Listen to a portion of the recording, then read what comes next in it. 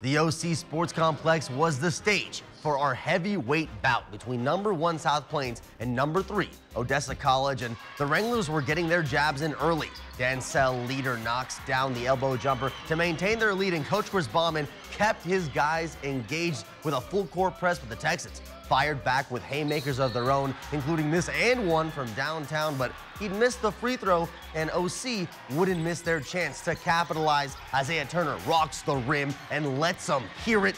Then Shaquem Alcindor said, "I'll meet you at the top for the SWAT."